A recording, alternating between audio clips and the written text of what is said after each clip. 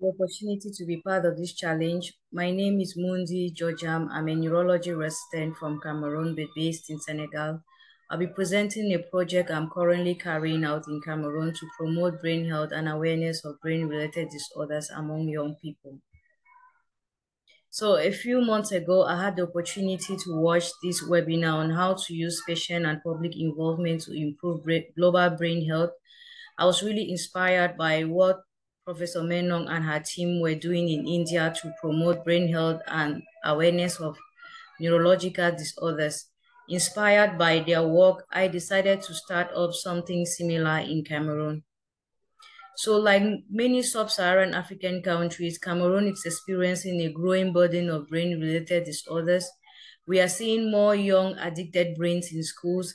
Regrettably, there's a low level of public awareness of neurological disorders, leading to stigmatization and social exclusion of those affected. The overall aim of our project was to contribute to the achievement of strategic objective 3 of the intersectorial global action plan for epilepsy and other neurological disorders.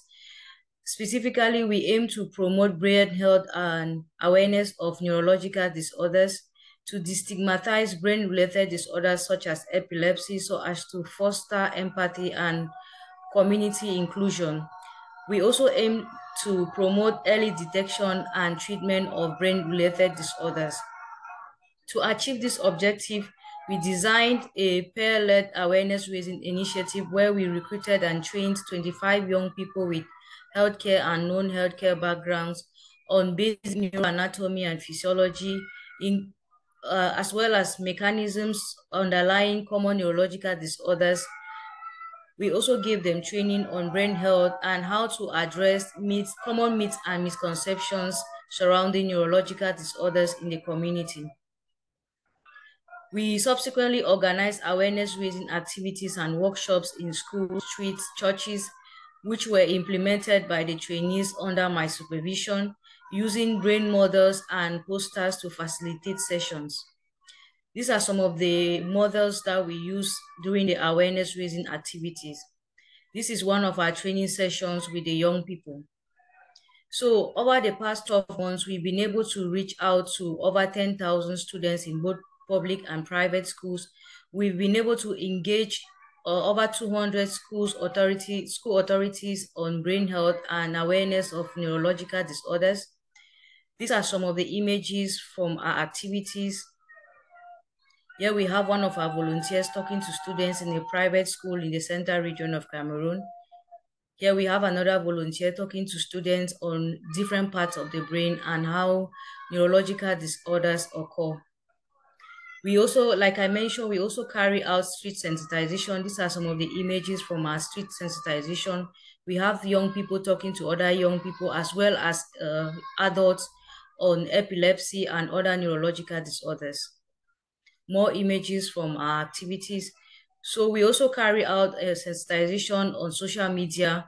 This is one of the images on our social media platform where we were raising awareness on epilepsy stigma and discouraging people from stigmatizing those affected.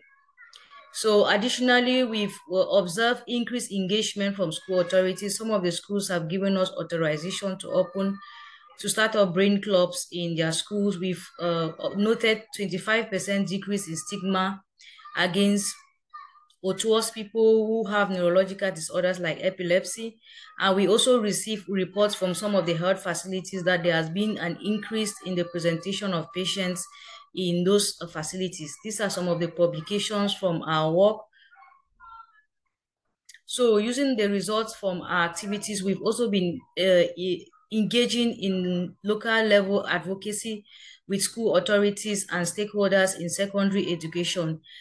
The image here in this slide you have for the authorization that was given to us by the Ministry of Secondary Education at the local level to reach out to many more students in different schools.